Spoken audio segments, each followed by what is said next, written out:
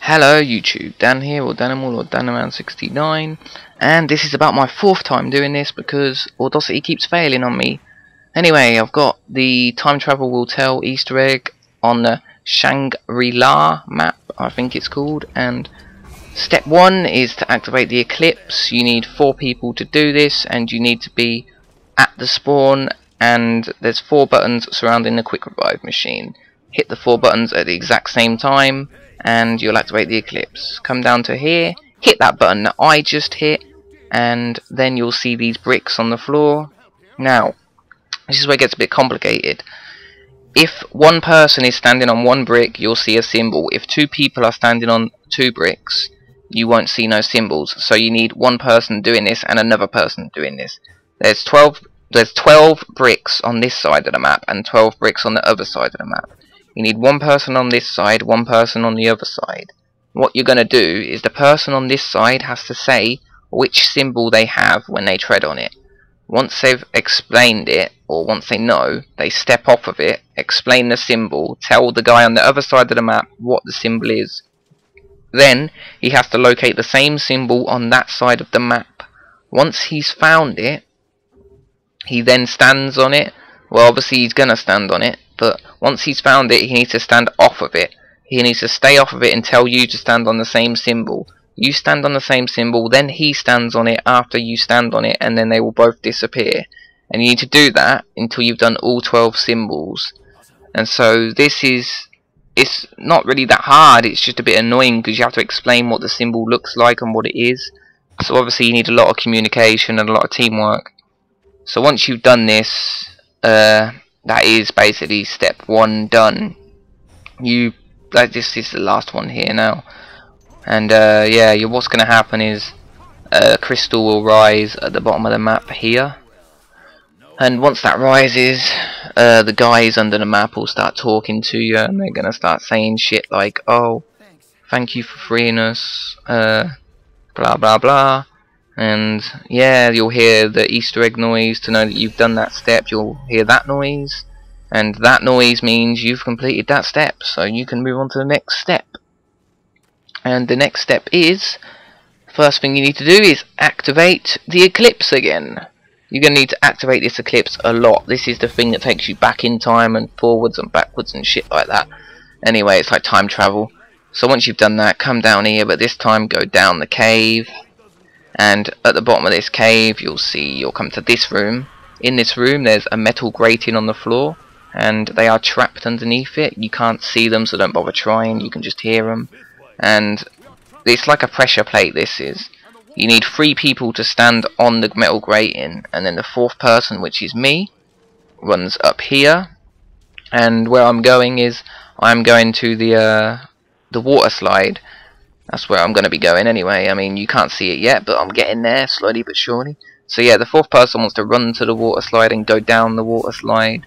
And once he goes down the water slide, that will activate the pressure plate. Well, it'll hit it at a force, such a force that it will activate the pressure plate and open the way for them to get free, I suppose. And then that's the next step done. And you'll hear your noise again to know you've done it. You'll get another crystal rise.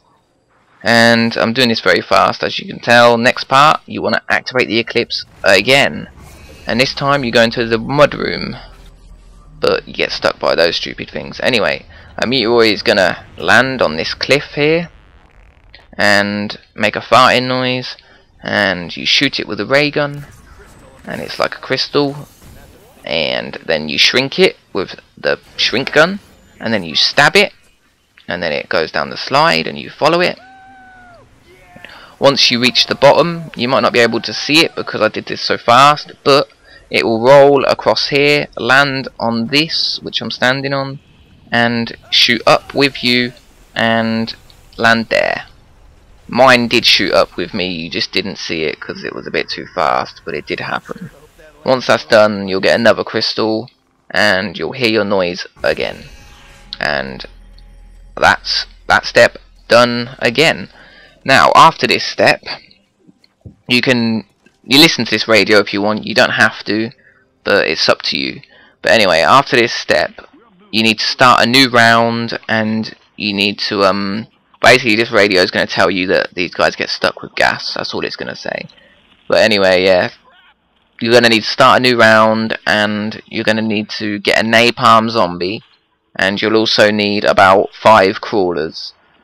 And once you've got that, keep them all alive, and that is for the next step basically. And I'll tell you after this radio's finished what you are to do with those things. Actually, that's for like the next 3 steps, but it's better to prepare you.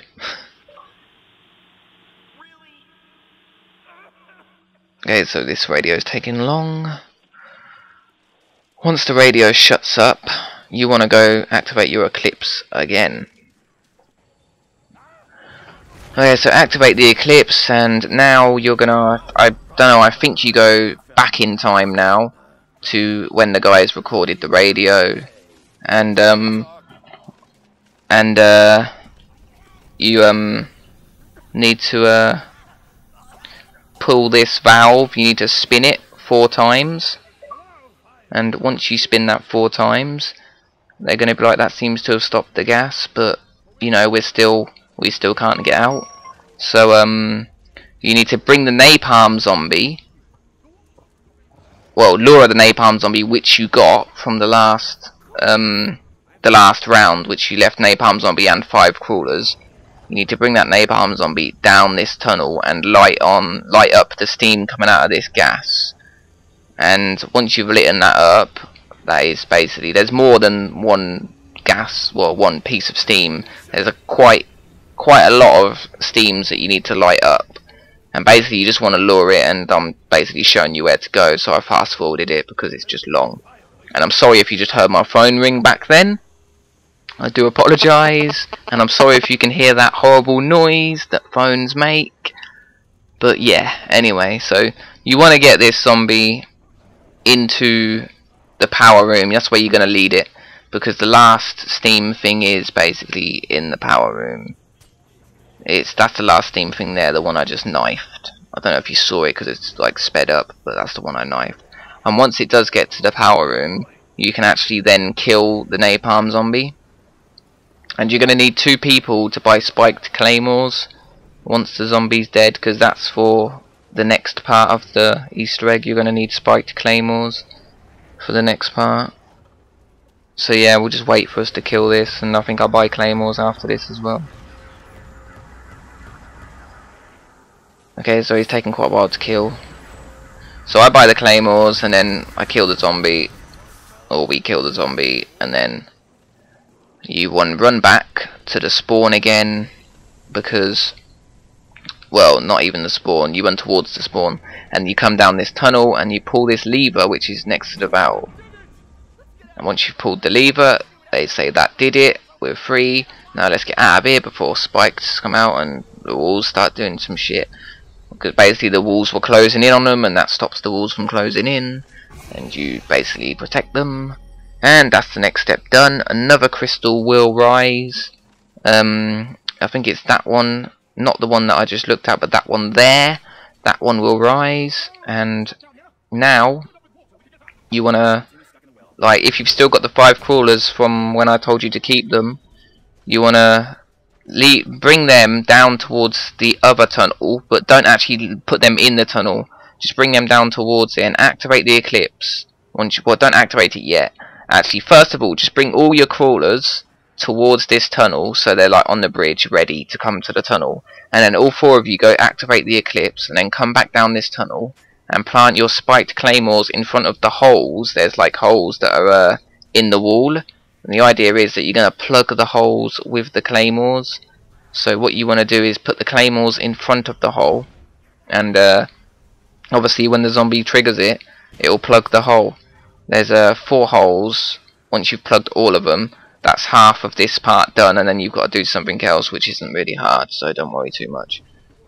But yeah, once that's done, which should be done soon, I think this is the last one down here. With the last two holes, you can actually use 1 zombie and 1 claymore if you're lucky. Like we used 1, but I just used 4, use 2 claymores and 2 zombies just to be safe. Once you've done it, push this button, which even though it tells you not to, you push it anyway. Once you've pushed that, you will be done on that step. Now you're going to do the next step. What you want to do is run all the way back to the spawn again and activate the eclipse, the loving eclipse that we all love. Activate it, and now you're going to get the same symbols that were on the floor. They are going to appear on the walls now. And what you want to do, there's going to be 12 of them. You just want to keep stabbing them until they light up, and once they've lit up, then you can move on to the next one. With this, there is another part of this step that you need to do, which is a trap outside the map. And I haven't actually showed you the trap outside the map yet because I did it in a different order to what it doesn't matter what order you do it in, but I did it in this order anyway. I did the signs first rather than the trap first. But if it was me, I would do the trap first because I didn't know that you could do the trap first. But anyway, I would do the trap first for you guys. Do the trap first, which you'll see in a minute. And once you've done the trap, then you can do the symbols on the wall, or just do the symbols and the trap at the same time. Just do some of the symbols on the way to the trap and then do the trap. Basically, this is the trap anyway. Just throw an explosive at the trap. It doesn't have to be a monkey bomb. You throw an explosive at it. I'm sorry if I'm confusing you, by the way. But yeah, throw an explosive at it, blow the trap up, and then you're going to hit the symbols on the wall, light them all up. Once they're all lit up, then that'll be the end of the Easter egg. Like, I thought I'd already hit all the symbols, but in my case I hadn't hit all the symbols. So that then told me that I didn't actually need to hit all the symbols first. It didn't matter what order I did it in, I just needed to hit the symbols and do the trap. It doesn't matter what order you do it in. And obviously you've got to be on the eclipse when you've hit all the symbols and done the trap. So this was the last symbol for me over here, the one that we missed. Once you activate it, they're going to be like, you're going to hear your noise to know that you've done it. And there's the noise. For the next part, you're going to need a shrink gun. And by the way, you'll get another crystal from what you just did. Actually, you're not even going to need the shrink gun. Sorry, this is the wrong part. This is a different part. You need to come for this radio. You don't have to come to the radio, but you know, if you don't want to listen to it, you can. But the numbers you're going to get from this radio are what you're going to need for the next step. But I can just tell you the numbers because, you know, you're watching this video. And I'll let you listen. But the numbers are, actually I don't even need to let you listen, I already know the numbers. The numbers are 16, 1, 3 and 4. Once you've got the numbers, you're going to need to go and activate the eclipse again.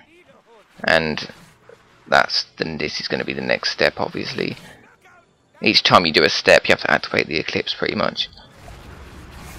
So yeah, activate the eclipse. Now you run into the mud room, and on the left hand side, I think this is number 3, and on the right hand side, no, that's number 4.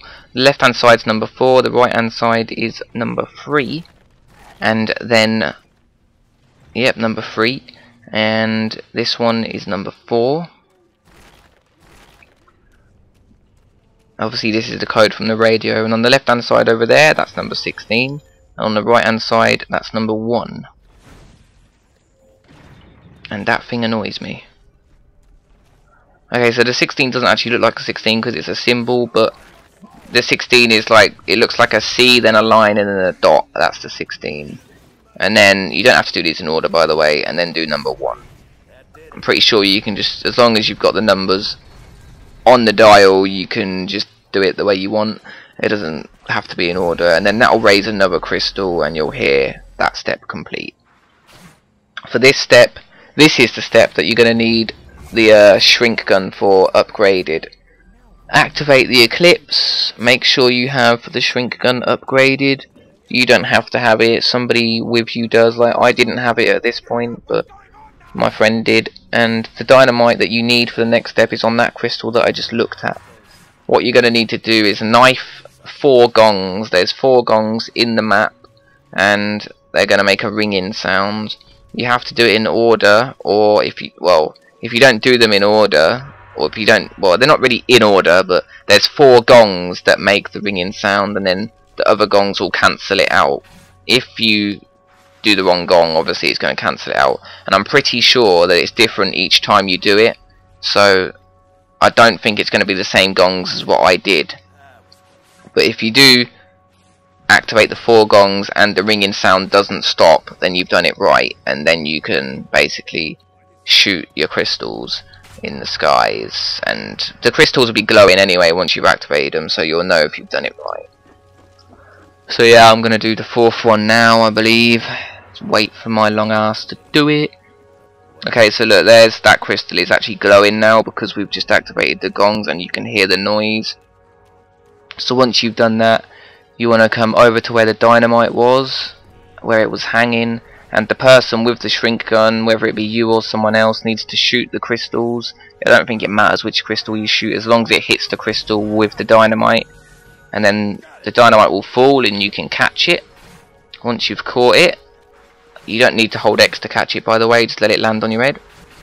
Once you've caught it, go back, and the guy with the shrink gun needs to hit the crystal over there, the one that I'm going to shoot. He needs to hit that crystal. Once he's hit that crystal, it will bounce off all the other crystals, come out the last one and shrink that. And when that's shrunk, that is that part done. That's the next part done. Now for this part, you can carry on with this. You need to basically activate the upgrade room. Just activate the upgrade room really quickly before the eclipse runs out, and then come up here and the guys are going to be talking shit to you. And obviously I glitched through the wall there, I'm not supposed to, but I did, like a retard. I didn't actually expect it to show me the inside, but that's what's on the other side anyway. That's what you'll see on the other side when you complete this. And you're going to want to give these guys the dynamite, and then they're going to tell you to get down because they're going to blow the wall up, and when they blow the wall up it's apparently going to hurt you. I didn't get down because I'm a little bit of a rebel like that, but anyway, you're supposed to get down. And once you've done that, I suppose what you could do now, because you're going to need to upgrade, you're going to need to activate the upgrade room again, because the stairs are going to, they're going to disappear. So I suppose whilst they're going to blow it up, you could run down and get onto your switches so you can activate it straight away as soon as it becomes unactivated. So yeah, once you've activated it, the wall will open, and the power stone, I think it's called the power stone, and I think that's what it's called. It's like basically that stone that's on the other side of that wall. Once you pick it up, whoever picks it up will have 7 perks, and the perks will be permanent for that person only, and that person only will have permanent perks, not nobody else, but only the person with the stone has it. Once that's done, you get your achievement. Whoever picks up the stone, you get your achievement. Everyone gets the achievement. But that's basically it, guys. So yep, I hope you enjoyed the video, and thanks for listening. Like, comment, subscribe, and goodbye.